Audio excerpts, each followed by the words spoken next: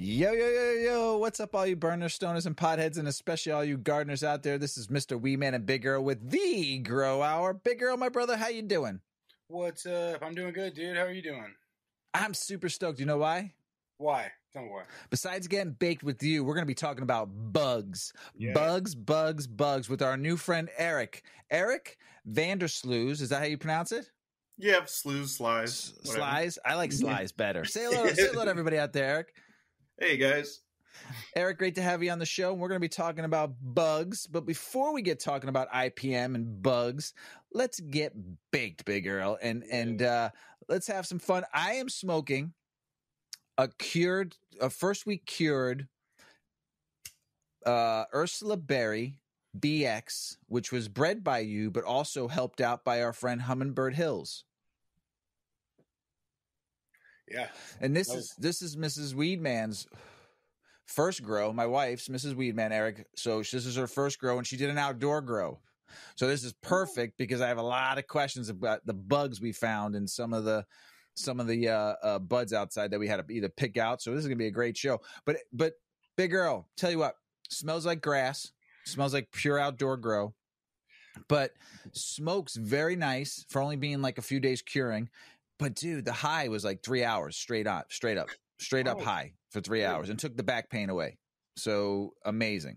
Super stoked. Mrs. Weedman she was very disappointed in the smell. She's like, I'm not smelling anything. I'm like, I can smell it from here. What are you talking about? It smells great. It smells like fucking grass, pure outdoor grass. Love it. I don't know. We smoked half of the joint. She's like, ooh, I feel great. See? Don't fucking judge the weed before you smoke it, you know? So what are you smoking on, my brother? She's used to the indoors. So 100%. Rain on it and stuff. But, you know. Yeah. Kimchi haze is what I rolled up today. Ooh, I do like that.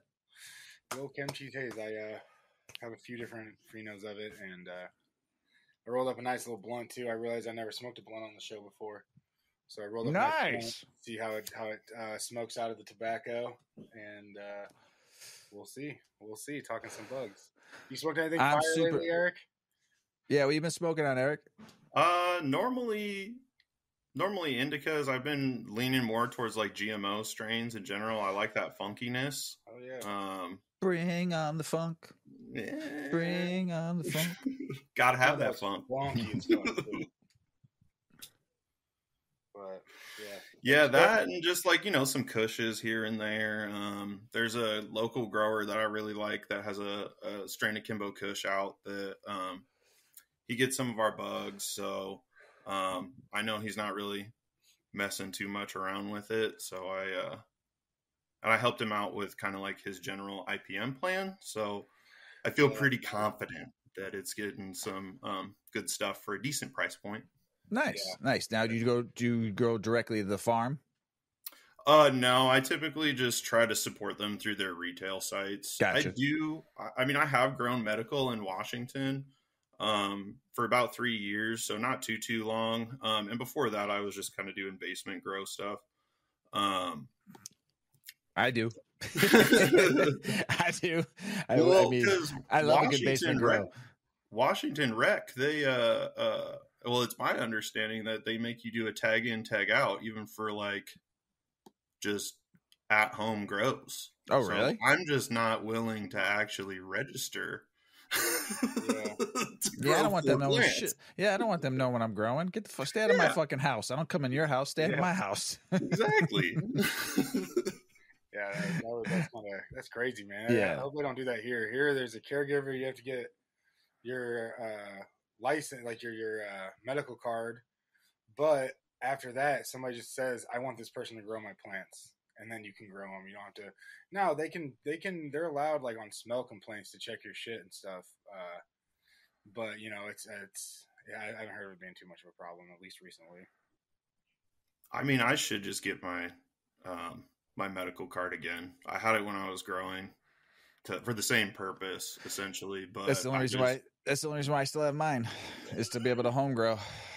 Yeah. I mean, plus you only pay 3% tax too when you get your med card here in Illinois, which is nice. The taxes here in Illinois are outrageous if you don't have it, and the same thing in Washington too. State of Washington taxes are fucking 40-something%. Yeah, it's absurd. Honestly, yeah, I should just Yeah. dedicate my office, just clear it out. Well, who are you? Who's Erik? Who are you and what do you do? Yeah. We've had a great conversation about burgers before the show. But this is not about burgers, but tell us about yourself and then tell us about, tell us how you got into bugs. Yeah. So I've kind of always really been into bugs since like a really, really young age. One of the first memories I have with bugs is trying to hold a carpenter ant on my hand, being like, look at this cool thing. It's so awesome. And then it just bit me right on the finger. I was just about to ask you, did it bite?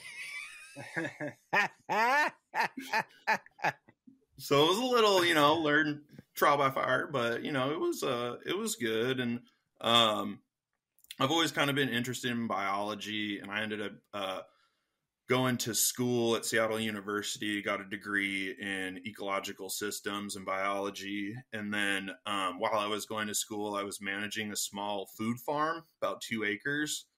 And I was basement growing. But I actually met the guy who was giving me clones at the time, ended up started trimming for him while I was in college. And that's kind of how I got the medical growing kind of gig out of school. And then I transferred over to ornamentals because when I was growing, we were doing a lot of different sprays and stuff like that, not really relying too much on the beneficials. And I really wanted to learn more about what I had been paying to learn about in school. So I moved into like growing annuals and perennials, or running the integrated pest management programs for annuals and perennials. And then I just met my current supervisor through the kind of greenhouse education circuit and was like, hey man, saw you got a promotion. Is anyone covering the Pacific Northwest? And here I am teaching people about bugs. So did you move to the Pacific Northwest from where you were before, or were you already there? No, I've kind of always been. So I grew up in like right outside of Portland. Okay. So in Hillsboro, about 13 miles west of Portland. Okay. And then so that's like where I went to high school, and then I just went straight up to Seattle. Spent a few years. That's where I was doing that medical growing, and then came back down for the ornamentals, and then now I'm back up. And so there you go. Yeah, feeling they're pretty close to one another. You don't have to travel very far. Yeah, only a couple hours. Yeah, it's not bad. Not bad. How's it been in Washington this year? How's the weather? Dry? Usually it's not. I mean, July is beautiful out there, I know, but dry this year? You said there's some fires? Yeah, the fires, I mean, really only in the last couple weeks. It's been really pleasant for the most of the summer. I honestly was wondering where all the smoke was. I was like, we're well into July and the skies are clear. Like there must be something coming in August. And you said, and it came, right? Yep. And I cursed us, I guess. We were getting it a little bit here. Canada was getting us. I'm by Detroit, and Canada was getting us a little bit. But we usually don't have any kind of fire smoke or anything here. So it's been a weird year. Yeah, it has. I mean, it's been nice and clear this last couple of weeks. The fires have calmed down a little bit, but yeah, June, July, it was so hazy. It was like we were in a haze days. Yeah, it was pretty bad. What kind of main crops do you deal with, though? Yeah, so a lot of food crops, mainly cannabis as well, because of all of the just honestly crazy restrictions that are put on cannabis growers for just spray requirements. So we see a lot of different chemistries that are used in organic vegetable production that are not allowed in cannabis production, and that's mainly because of the lack of research, and they just don't know how the plant actually metabolizes some of these chemicals. But it is it definitely limits cannabis growers, so they do tend to use quite a bit of bugs, but I have a lot of strawberry growers as well, some field lettuce growers, and cut flowers is another big kind of market for me. So people that just like make bouquets because they want to also sell it at a higher price point. Yeah. I do this. I do love going to Seattle and going to that market there and looking at all the beautiful fresh cut flowers. And one of my favorite things to do is to get those dried strawberries. There's no one better. And then what is that market called again? I can't believe I'm forgetting the name of that market in Pike's Seattle. Place. Thank you. Pike's Place. Yes. And all the fresh fish and the fresh produce and the fresh cut flowers. Absolutely amazing. But those dried strawberries, boy, I wish I had some right now because those are fire. Oh yeah. Shit. Oh man. Those, you a lot of those are really similar because a lot of those are just flowers, right? Or are you finding like you use a ton of different, like, I know you use a ton of different bugs, but do you see a lot of similar stuff between like cannabis and other flowers and all that? Yeah, so like especially, so I work with a lot of hops growers because hops are big in Washington, Oregon, and Idaho, which Idaho is part of my territory as well. Best hops in the world, baby, come from that Northwest. Well, they're actually related to cannabis. So yes, they are. Oh yeah, Lagunitas. That's the good stuff right there. Yes. So what for weed? What is one bug? If you could say one bug, you say, "Listen, 10 seconds. I got one bug. This is probably the one you're gonna want." What do you think? Is it different indoor and outdoor? Yeah. Honestly, well, I'm kind of biased as well. So I really like Aureus insidiosus, which is the minute pirate bug. They're highly mobile. They also have been seen to perform well in plants that produce a lot of like sulfur compounds or that are just very kind of have a lot of terpenes and have a lot of different resin content and stuff like that. So we see them on like lavender and not having an aversion to mobility and stuff like that. Their favorite food is thrips, but they're technically generalists, so they'll also eat spider mites, which is huge, and they'll also go after caterpillars.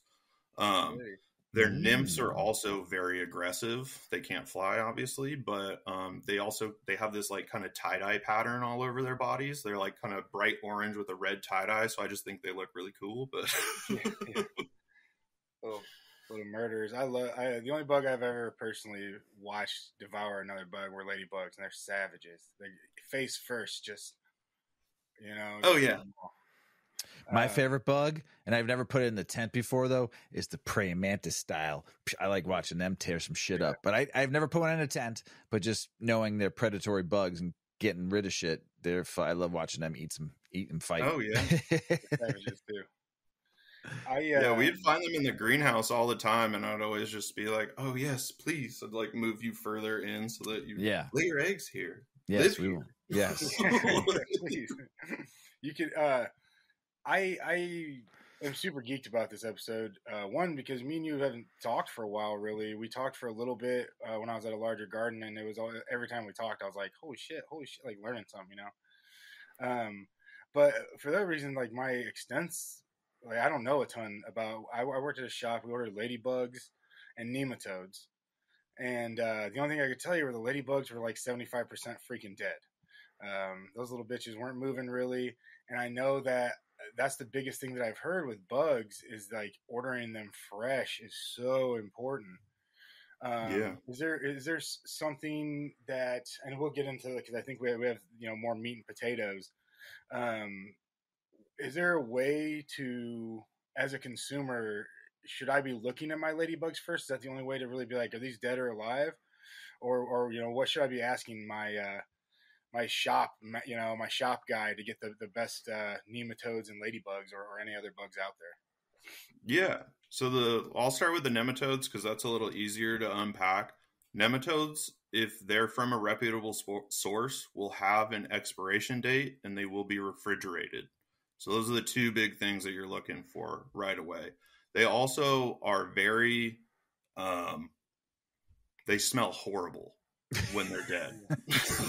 Like, when they're dead, like they smell like something that is dead. So it's very obvious when they are compromised. And even from the insides of the packaging, you can start to see them kind of putrefy and change color. They should be kind of like a gold, light brown color, generally, or tannish maybe. The issue with the ladybugs, and I'll try not to stand on a soapbox for too long on this one, but so The ladybugs, they get wild harvested. So there's no real way. So we sell a species of ladybugs that's really, really small. It's not the typical like ladybirds that you guys are most likely thinking of, like the bright red with the spots. Yep. Those guys are actually wild harvested in the Sierras when they're hibernating. So like most things that are hibernating, when they come out of that kind of stasis mode, they're really dehydrated. So one of the main things that I would always do when I would get ladybugs was put water out for them in just like I'd take like a pie tray and not quite fill the entire bottom with water, but just a little bit of droplets here and there so that they can come in and drink.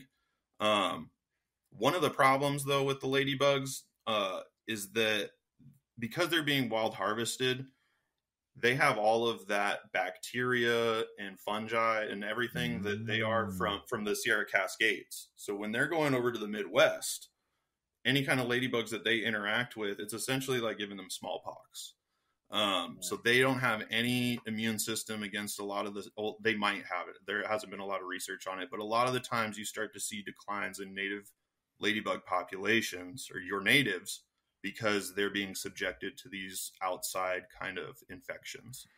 So normally they also can fly away, but the main problem that I have with ladybugs is with all beetles, really. Most beetles, they actually measure, they're looking for an excess of a food source. So they lay eggs in proportion to how many of their babies are going to make it to adulthood. So if they only see a few aphids here or there, they're only going to lay 1 or 2 eggs. They're really waiting for those heavy infestations. That's why I always say, if you have native ladies coming in, let them do their work. Like, they're amazing little predators for when you have higher pressure, for sure. It's just really difficult to kind of gauge how much action they're doing. Again, when you're in an indoor, or I guess not again, but when you're in an indoor setting, it's harder for them to actually escape, but they're still going to gunk up those exhaust fans and stuff like that. I've had that happen. Frying the lights. Honestly, sorry? Frying the lights. I'd always get them in my hoods, like stuck between the glass and the metal and shit. And like, I honestly would bring them in just because, like in ornamentals, just because they're kind of like I call them the charismatic megafauna of biocontrol, because everyone knows what a ladybug is. If someone sees you putting ladybugs out in the garden, they're like, oh, you're doing something amazing. So it was mainly just that I could secure my budget for the year. It was so that I could get everyone on the farm talking about how I was doing something with these ladybugs. And then they're like, keep it up, man. Purely selfish, but. Yeah. Hey, if it works, it works. Fucking ladybugs, dude. So what are some of the other things to look out for when ordering bugs, though? Like when I'm ordering some bugs online, I mean, I've never done it, but I've seen people do it and I've heard some good stories. What are you looking for? Yeah. So normally what you're looking for is like when you get your bugs in, normally you're looking for some form of activity. So it depends on the organism. Some of them are being shipped as eggs. So really you're just trying to, I have like a whole quality control protocol that I normally send to growers that essentially, like if you get something that's in an egg form, you're incubating it for a few days to make sure that it actually starts hatching out before you put it out in your crop. And that's kind of one way that you can diagnose it, but you can also, a lot of the predatory mites and a lot of the organisms are very, very active. You can see them crawling around. I always recommend to growers to get one of these like little jeweler's loops so that you can go around and not just identify what's in your crop, but also identify that the bugs are alive and moving when they arrive. Because when you're looking for mites, or when you're getting predatory mites for like spider mites or something like that, you're looking for that movement in the bottle. Yeah, that makes sense. Let's get a little deeper then. Now, I'm a newbie grower. I'm going to ask you a question. So I have spider mites. What do you suggest? Yeah. So spider mites, Well, really, all biocontrol, I feel like, boils down into two kind of main components. It's either specialists or generalists. So if you have hardly any spider mites, where you're only seeing maybe an adult here or there, and you're trying to prevent an outbreak from happening, and Blesius californicus is it's a generalist mite. It prefers spider mites as its main food source, and it can also be foraging in temperatures of over 100 degrees. So for cannabis production, it's going to be foraging for a majority of the time that you're growing. Yeah. Persimilis, though, Phytocelius persimilis is kind of is the specialist for spider mites. They can only eat spider mites. So if you have eggs, nymphs, and adults, and even webbing at some points, they can actually chew through the webbing and get into the colonies and start feeding on colonies there. They're also a little bit smaller than spider mites, so they technically can also access the same entrances and exits that they do into the colony. But because spider mites lay eggs in their webbing, and most organisms see eggs as just like a slam dunk food source, they kind of get distracted and they'll eat the eggs on the outsides of the webbing and stuff like that too. That's dope. What happens to those mites though after they eat all the spider mites? Do they just die off? Yeah. Wow. So that's the problem with persimilis is they'll actually hunt them down to the predator's starvation. And then obviously there's always going to be one or two spider mites that comes back. And then that's really all you need to have after a few weeks. Their populations can get ahead of you. So kind of the strategy that I recommend to growers, that if they're not past the point of needing to spray, is using persimilis to beat back those populations to a low level, and then even doing a californicus release at the same time as a persimilis release, so that you get those specialists that are they're hunting them down to the pretty much last food source for them. And then the californicus, they can feed on almost anything. Anything that they can catch that's relatively around their same size. They can even feed on pollen. So they're and obviously you guys aren't going to have a ton of pollen in indoor spaces unless you're growing for seed, which is not really that man right there. Pollen chucker of the year right there. Chucking pollen all day. All I do is spray water every time I have to go into a effing flower room. I just got to spray water everywhere. He's got a mister that comes from the ceiling when he walks into his room. It works okay. Hey man, you got to do it. That's it. Is that the same for other mites too? And then what about like indoor, outdoor? Would you do the same kind of regimen? Yeah. So, it kind of depends, honestly. In outdoor settings, you have so much more kind of dynamic flow of different organisms. I always recommend to growers to kind of plant extra non-target or non-production crops is what I call them. Or banker plants is the common term for them.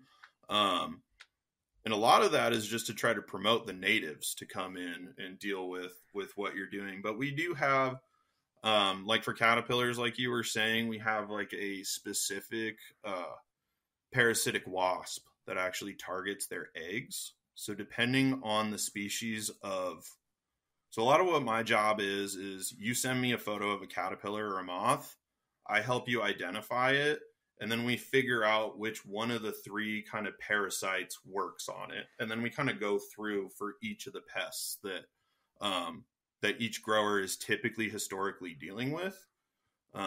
Because I mean, and I'm sure you guys know this, your pest pressure is going to be different if you have a field of grass versus a field of corn right next to you, you know?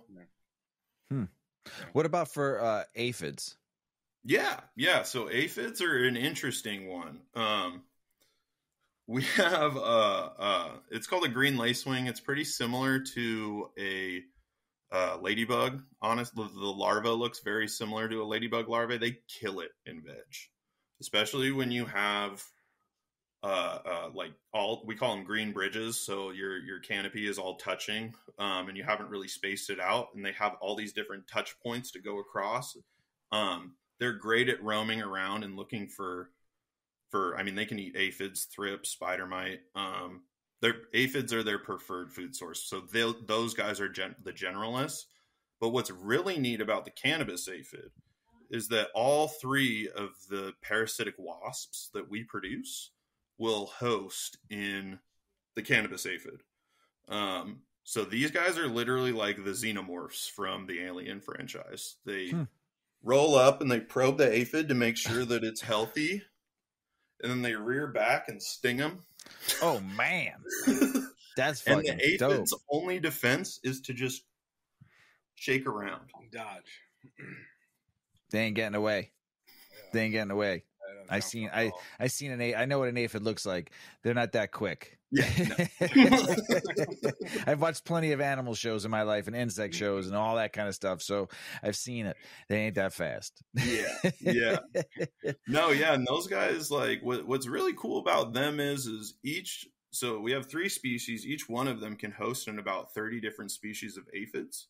So like for outdoor grows, when you have low pressure, and you could have some aphids that are up in your oaks, or you could have some aphids that are over on like a grass species or something that might not even be targeting your cannabis. But those guys can still host in that. They get all of their eggs laid, and they're still in the general area continuing that cycle of laying eggs, because they, like aphids, are predominantly coming out as females. So they reproduce asexually. So they do produce males for genetic diversity, but for the most part, it's all the ladies doing the work. Damn. Hey, ladies. Now, I had fungus gnats once, and they were a fucking pain in the ass to get rid of. And I tried to do it with the yellow cards and shit. That worked, but didn't get rid of them. Yeah. So that actually brings up a great point. So monitoring is amazing for my job. Like, if you have a sticky card that you could send me a photo of, oh my gosh, that's like, I can actually like try to discern what's happening there, as opposed to a random photo of a leaf or something like that. It's a little bit harder, mainly because of that bright yellow. It really makes a lot of the features pop. But with fungus gnats, there's actually, so the nematodes will work well. But there's also Bacillus thuringiensis israelensis. It's called BTI. A lot of times you'll see it as like mosquito dunks or something like that. But you're looking for, there's a lot of Bacillus thuringiensis. You're looking for specifically the subspecies israelensis, literally spelled Israel and then Enis. That will only really target fungus gnat larvae. It's like gnat larvae is what that specific thing goes after. And its shelf life is astronomically better than nematodes. So you can just buy a container of it and just apply as you need it as a knockdown. Into the soil, right? Because they ate the larvae. Okay. Yeah, sorry. Yeah, so the fungus gnats, they're primarily looking for feeding on their larvae are feeding on the root systems of the plants. Yeah, exactly. And we do have some predators that roam around in the soil. For the best one that I think for cannabis is going to be, we have 2, but the best one I think is going to be Stratiolaelab schimatus, which is Isn't tight.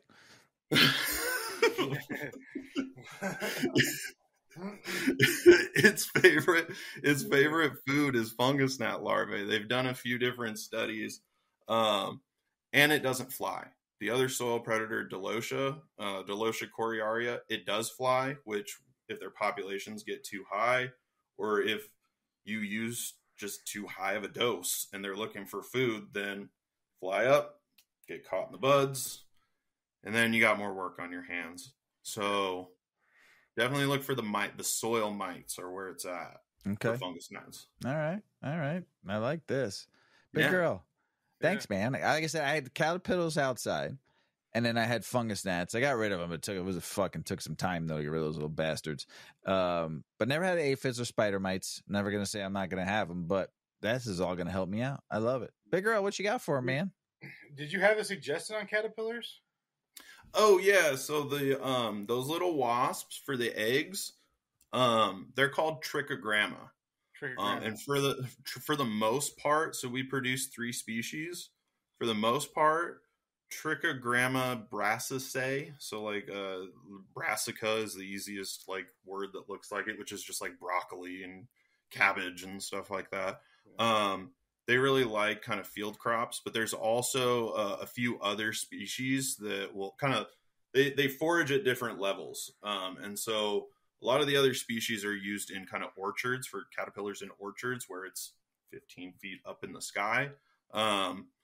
So typically you're going to be looking at Trichogramma brassicae specifically as the species, but also kind of dependent on the pest as well, because they can only host in like 10, 20 different species of caterpillar eggs. Yeah. So identification is key, but the nice thing is that we sell a product that has all 3 of the species, and that treats about, I want to say, a little over 10,000 square feet, and it's like $15-20 or something like that. Hell yeah. So for the most part, pretty economical, and you kind of just cover all your bases because you got all 3 of them out there.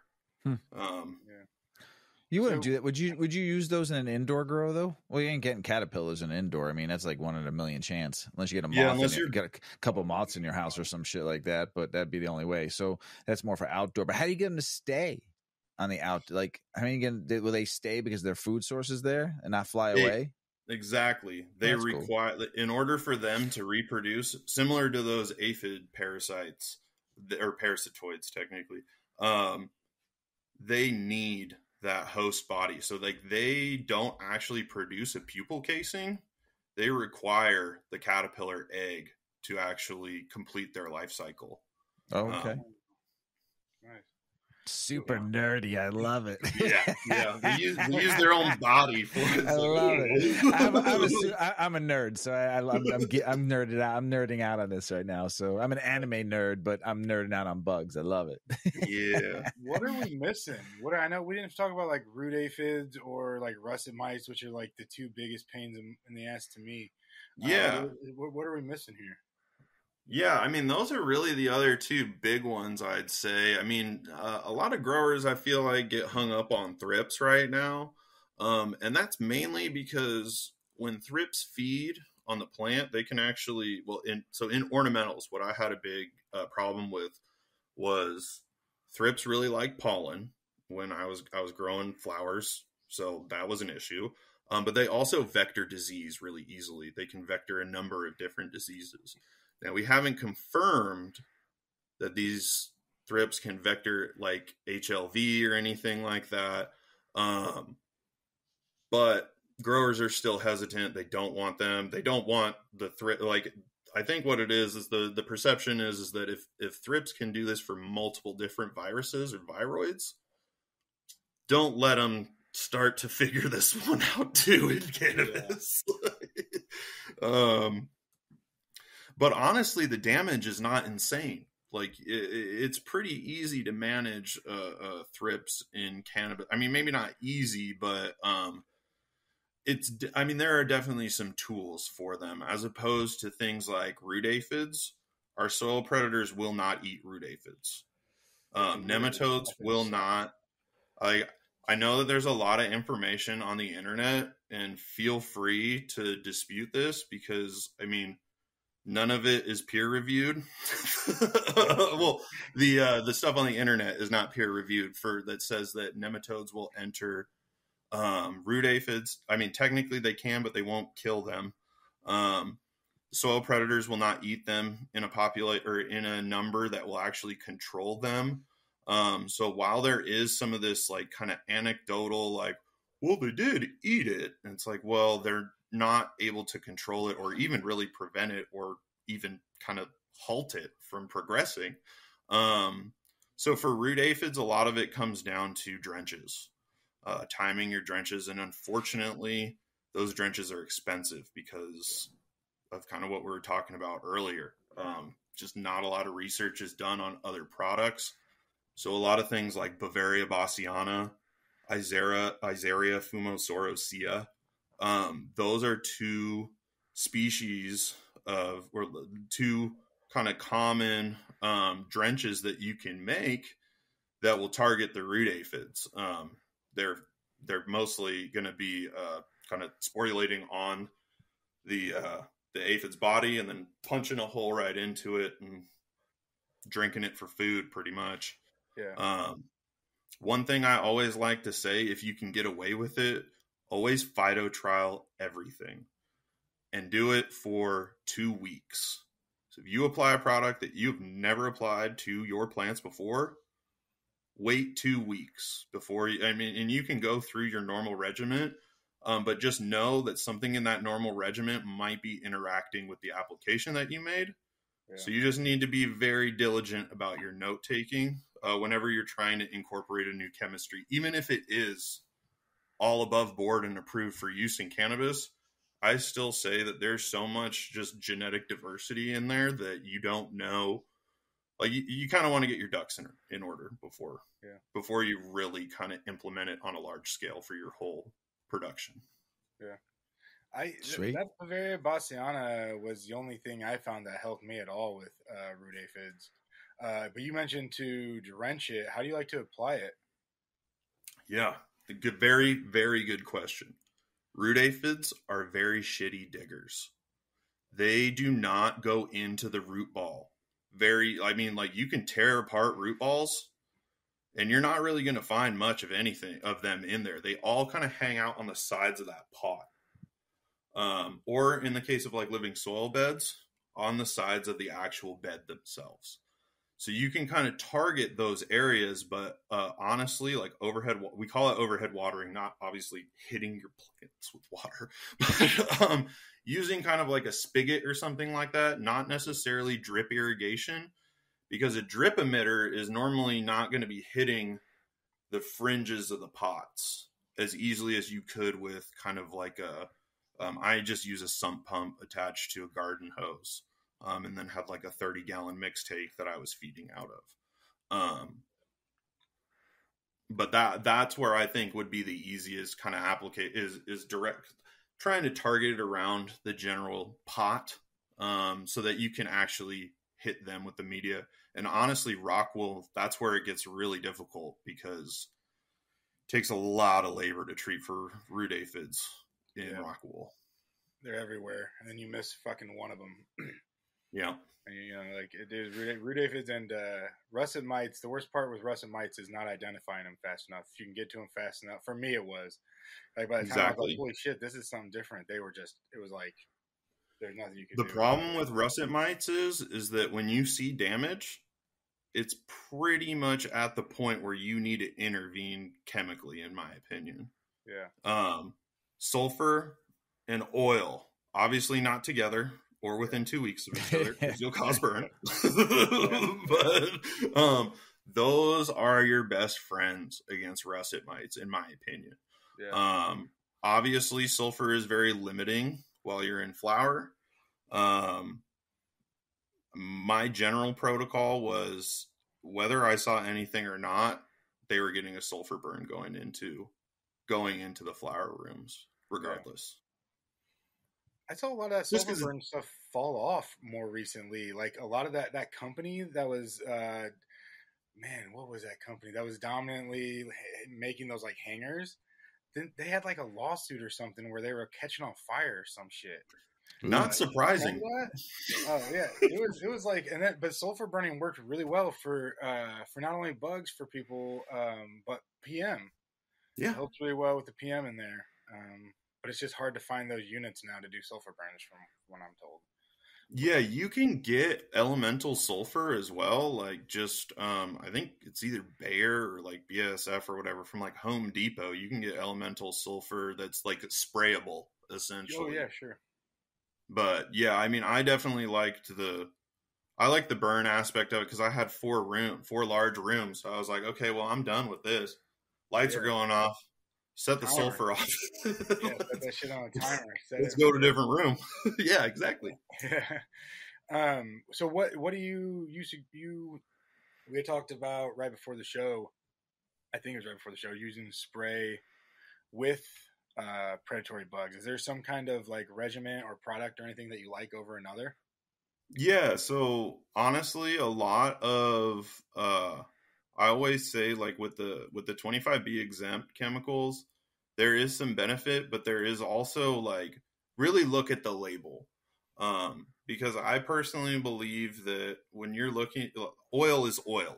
And a lot of those 25B exempts are just a combination of different oils, which do have, I mean, some of, like rosemary oil, they do have some repellency factors to them for sure.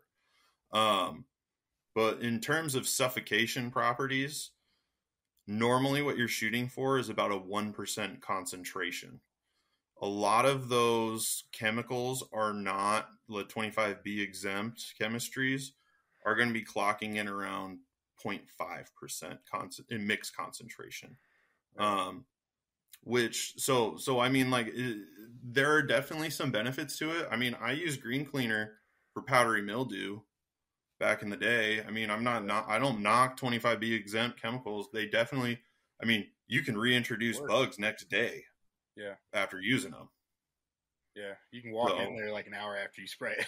Yeah, exactly. You could do it the same day, probably. As long as it's dry, it's not going to mess with the beneficials for the most part. Like, but one really cool tool I like is, so the BioBest side effects manual.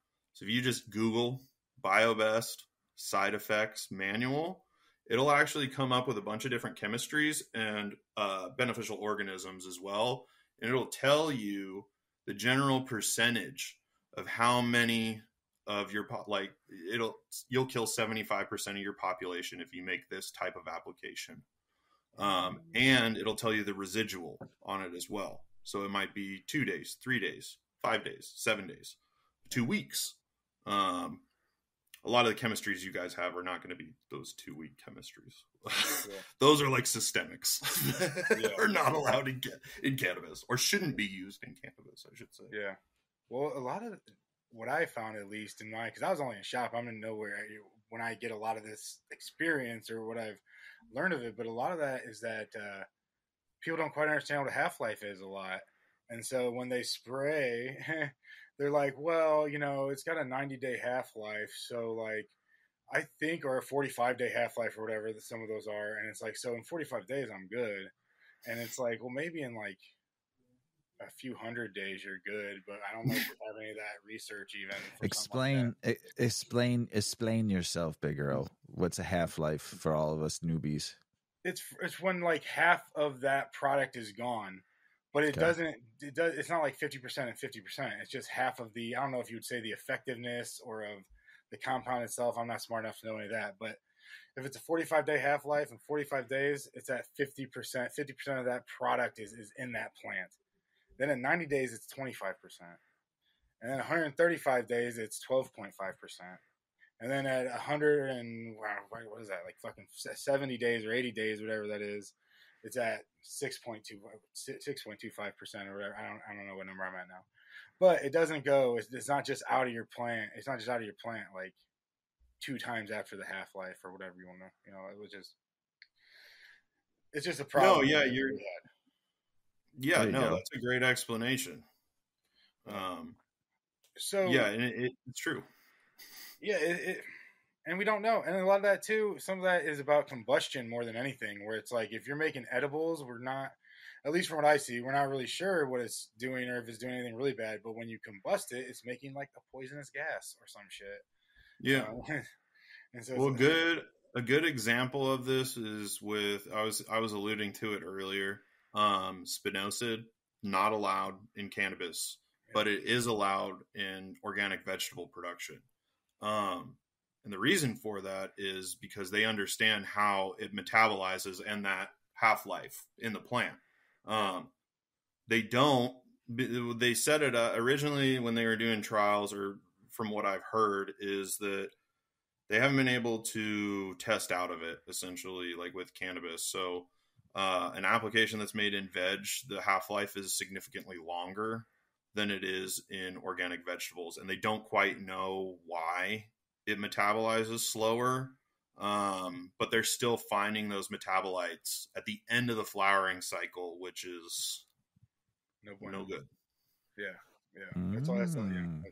That's the whole point. That's the best part of legality is the testing that's coming with it, and like actually being able to be like, okay, we think this, but can we please prove it real quick? Yeah.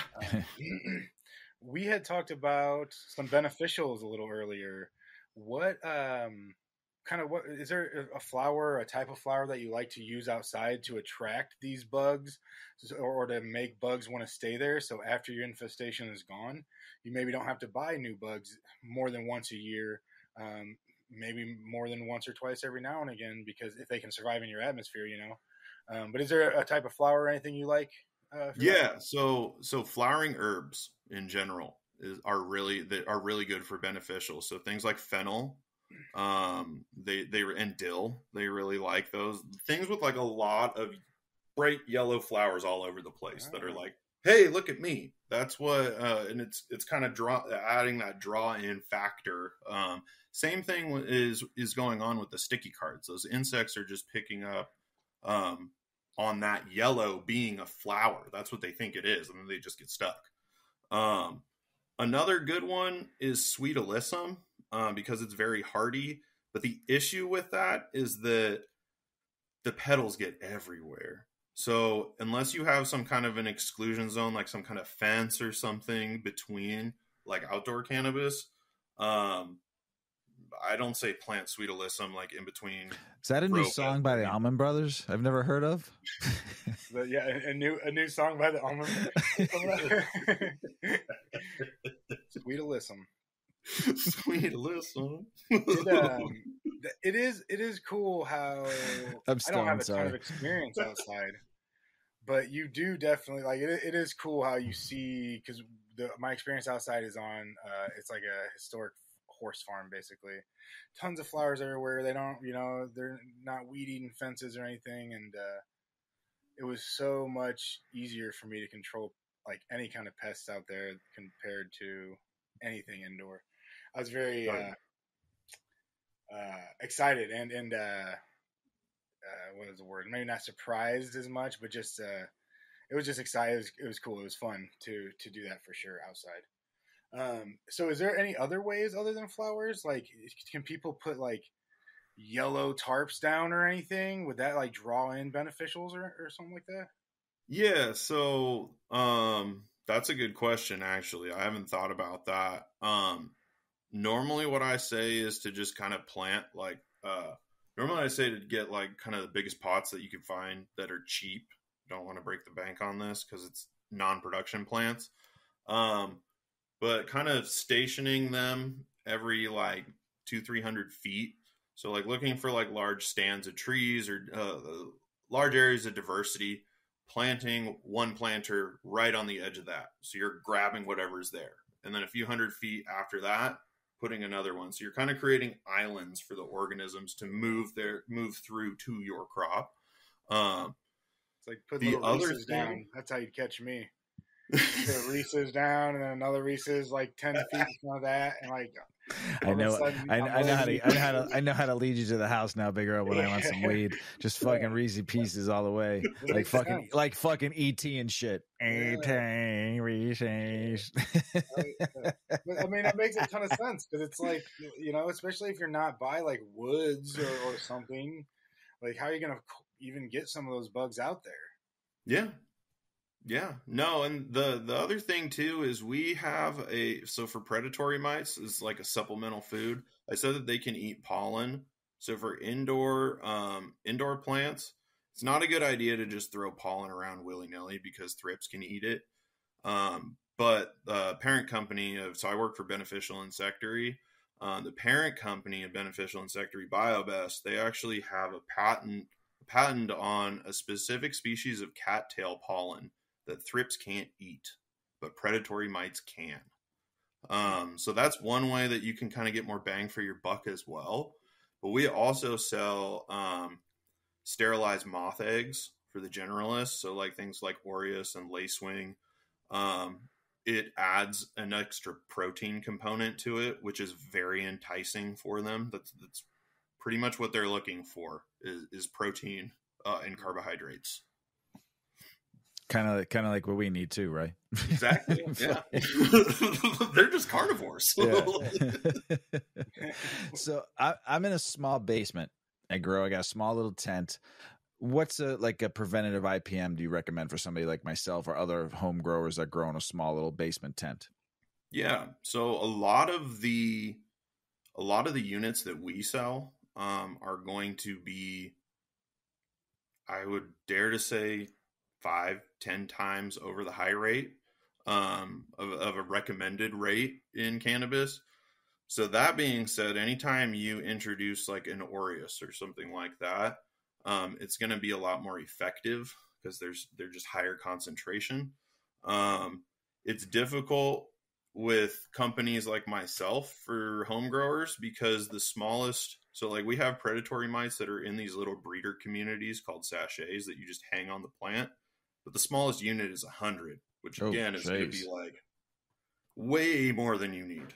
So there are a few resources out there. There are a few of our distributors that actually will sell individual sachets, and they will sell individual lacewing cards and stuff like that. So you can get it. It is a little bit more tailored to the home grower. So if you reach out to us, then so our website is Insectary, so just insectary.com. If you have any kind of questions or anything like that, you can submit like a questionnaire. It'll go to our customer service, and then one of the IPM specialists like myself will also assess it and be like, okay, well, hi, this is Erik. How may I help you? Exactly. But also like, hey, I might not be able Mr. to Weedman Big Earl sent us. What do you got for us? We want everybody on that listens to the show now. They're going to request you. Just know that. So if you got like 10 people working at the center, we want to talk to Erik. Remember that, everybody. Erik. That's who you want to talk to. Nobody else. There's nobody else in that box but Erik. Hey, man, that's great promotion for me. There you go. But yeah, like I'm pretty candid with growers. I'll say, look, man, like I might not be able to take you on as a commercial customer, but I know a distributor that's going to be able to give you a good price point, that's going to be able to get you some bugs really easily, that are going to be that kind of higher quality in terms of vigor and vitality. So kind of one of the things we didn't talk about is that Beneficial Insectary is actually the largest domestic insectary. So we produce about 80% of the organisms in-house right in Reading. And what that means is that we can pretty much just package up those bugs. So you place an order, we give you a ship date when the culture is available, essentially. That bottle or whatever you're getting gets pulled out of production and is put in a box same day a lot of the time. Maybe 24 hours in the case of sachets, because we have to kind of pre-make those. But so they're not really and then we overnight the bugs.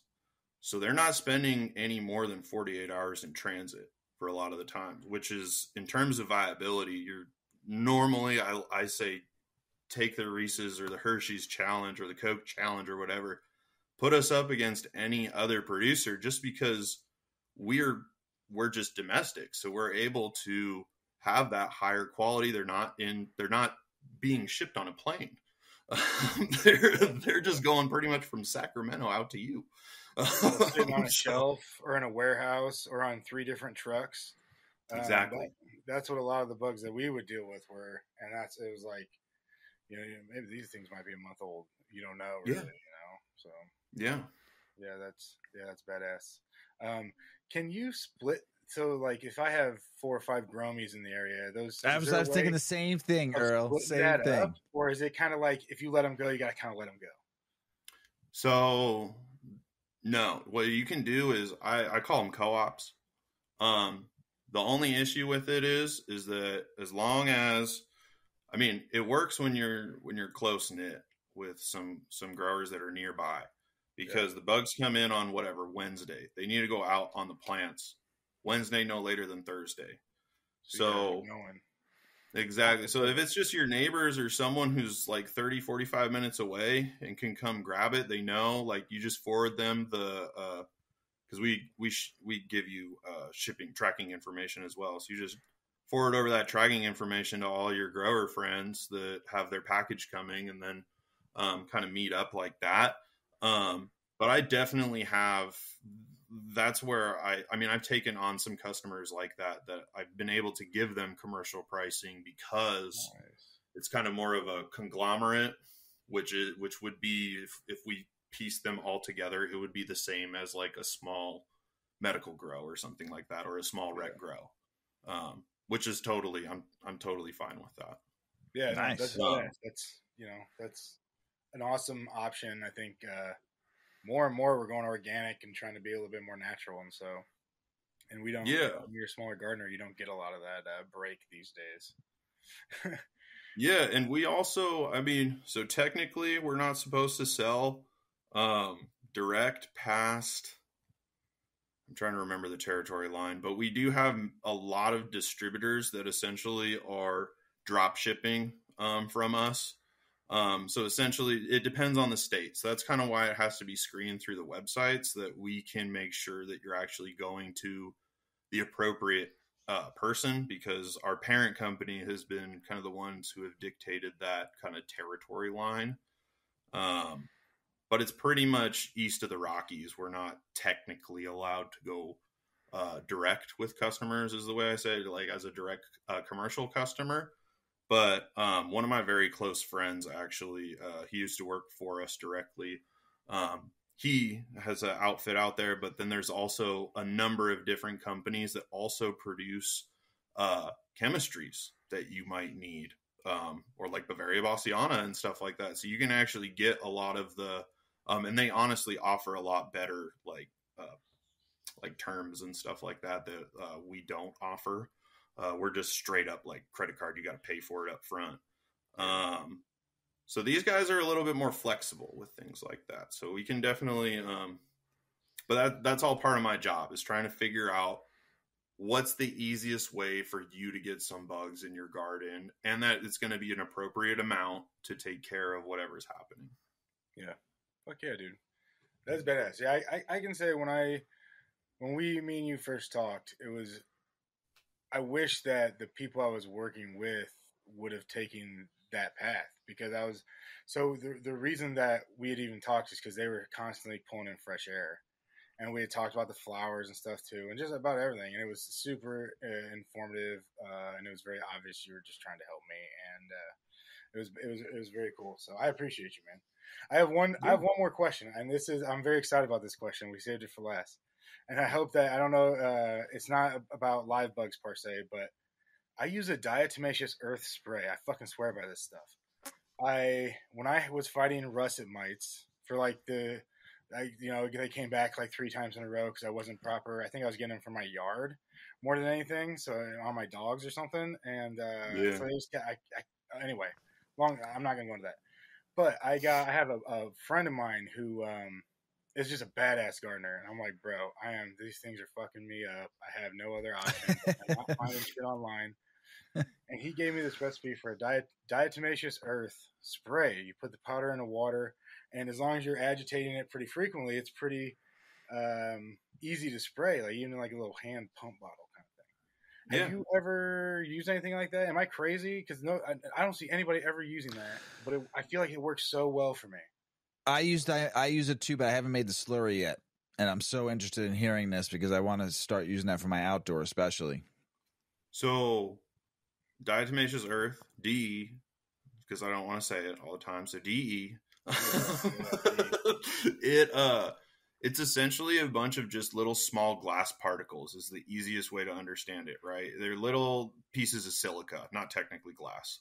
And so what that does is, when it's wet, it doesn't really do too much at all. Yeah. But when it's dry, so like when you're spraying it onto the plants and it's sitting on that leaf surface, when it dries, it just is cutting up the insects as they pass over it. So in terms of like indiscriminate we're just gonna kill some stuff real quick from mechanical. Like, Yeah. The insects, they don't have a defense against it. There's no risk of resistance. It's not like they're gonna grow tougher skin in a year. That takes hundreds of years. So for the most part, I think it's a great tool for sure. And when we talk about IPM, it's all about tools in the tool belt, right? Bugs are one, the sprays are one, DE is one. So really just trying to understand it. I think that a lot of growers will utilize diatomaceous earth in veg to just try to get those numbers down initially. I honestly haven't used it in flower, so I'm not 100% certain how that would go. I did. You have? Oh, nice. I did the powder though, so I didn't do the slurry. But I did do powder. Yeah, no, outside I had an outdoor, and I just took a cup and just dribbled the cup all over it, and just like kind of like shook it all over there, and I had to because it was going to get ugly, so we just threw a bunch, and it saved it. It was. Yeah. We knew it. I knew it. I just knew it. It was that time of the year, and I'm like, they're coming. We got to just start adding it to throw it on the soil, sprinkle it all around, and it'll take care of its business. And then it rained and it washes it off. But that was my question. So since it rained, Earl, would it make the slurry because it's still the rain is falling on it, and does it just wash it all away? Does it re-dry on there? So here's what I do. So I throw a little soap in with it, and I hit it in veg, but I have to spray. What I do is in flower, I don't like to do it super late, maybe like 6, 7. I'll go through with just a water spray, and I try to hit it down. But before that, I can see it on my stalks. I can, especially everything lower, everything new, I don't see it on. But it makes me almost like feel good, like where I'm like, if a bug's trying to crawl up this, it's getting fucked up. And that's what I asked the guy who gave me the recipe for it, which is not, it's just 50 grams per gallon. Not like a big crazy recipe. He said that it won't, because I asked about the efficacy in flour. I was like, so what about flour? Like, you know anything about that? And he had said that, he doesn't know about the efficacy, but it won't fail tests. So, I smoked it. Or I actually smoking it right now, and I don't taste anything different. It just doesn't have that pungent smell for outdoor. It smells a lot more grassy, but like I said, it's still curing. It's only in its first week of cure, but it smoked nice. I'm high as fuck. So like I said, DE is harmful to you as a human. You could actually eat it. It's not going to hurt you if you ate it, and dogs, animals too. So it's not going to hurt. Great on my dogs before we go on walks and stuff, because I don't like to give them that preventative pills. So when we go on like walks in the woods, I spray them with that exact same solution. That's smart. I was going to say that actually got me and my gal over the hump with fleas on the dogs. Nothing was working, and then we just put DE out a couple times. And did you do did you make the slurry, or you just took the white stuff and just rubbed it all? That's fine. You just rubbed it all in. It's not going to hurt them. That's actually a great fucking idea, man. I didn't even think about that. Fuck, gentlemen. All right, I like that a lot, because we go a lot of hikes and shit too, and I'm always worried, man. I give her the pill, the heartworm pill, the 3-in-1, but it's a really good idea for double protection, though, especially when you're going out and because it'll keep the ticks away and it'll keep the fleas away. Yeah. Great idea, gentlemen. Guys are the other thing that I was going to say that's great about putting it on the stock that I haven't even thought about until just now is the fact that onion thrips and western flower thrips, they'll actually drop down off of the plants to finish so they'll drop down to go into their last nymphal life stage before they come out as adults, and then they crawl back onto the plants as adults. So you're making applications around the base. Yeah, that's just I don't know. I'm glad that it makes sense, because like I was like, it seemed to work really well, but then I trust my buddy's super smart. He does a lot of different he has a lot of gardens. But when you don't see it anywhere else, I was like, how? I don't see anybody spraying this, and I had people tell me, oh, once it gets wet, it doesn't work. I said, well, it dries out eventually, right? And they're like, yeah, but it's still, it just still doesn't work. And I was like, okay, well, I can't find anything to say you're wrong or right. But especially with a drought-tolerant plant like cannabis, when you're incorporating it into the soil, it's like, yeah, you're going to have wet soil for a portion of the time, but like, I mean, if you can allow that dry down, especially in veg, to occur, then you're just going to be ripping those fungus gnats apart. You're talking about putting DE on the soil, right?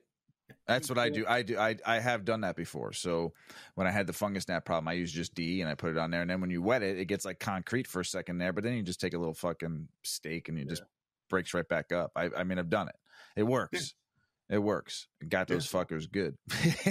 It's an unused tool. A lot of I don't know about unused, but it's untalked about. No, it's underrated though. For so sure. Underrated. Yeah, it's all natural. I ain't gonna do nothing. So, gentlemen, fucking great show. Big Earl, you got anything else to ask Erik before we let him go? No, dude, that was all. I love the show. I'm excited to talk with you again. I appreciate you. It was fucking awesome. Yeah, man, it was a lot of fun. It was my first kind of podcast venture. So I've done like public speaking before, but I've never done like recording. Nice. Hell yeah. I love it. We're your first. We did podcast you. I love it. So you're ready to go now on. So give us some plugs. Where you work, who you work for, where we can find you at on Insta or any of your social media, where people can reach out and talk to you. Wait, go to that again. Let me see. Oh, Beneficial Insectary. Gotcha. Yep. Beneficial Insectary down in Redding, California. We have a pretty active Instagram, TikTok, Facebook as well, if you're into that. Not so much Twitter or X or whatever. I don't know. Is that a real? I don't even know it's a real thing. It's like, what the fuck is going on here? But real. Just look us up, Beneficial Insectary on social media, insectary.com. And then, there's also a lot of great resources in terms of like what the bugs are actually doing, what they're eating on the website as well. So you can view it based off of Pest and kind of like what actually eats them. Cool. Yeah, nice. I love it. Well, we'll have to look you up again, and we appreciate you. Like I said, people that listen to this show are probably going to call Beneficial Insectary and just say, we just want to talk to Erik. That's fine. Erik, remember literally what they'll do is be like, hey, someone called and they're like, hey, I want to talk to Erik. And I'll be like, okay, put him through. Mention the show, everybody, and be all good. The Grow Hour, be all good.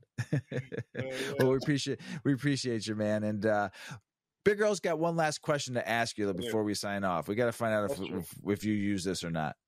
I didn't know that was the question before. I do know that, and you can probably second this, we can forget almost about everything. If we just add extra CalMag to our plants, pretty much pest resistant in my experience most of the time. Just triple or quadruple sometimes. Well, they suggest. Don't forget the CalMag, everybody. Yeah. Peace!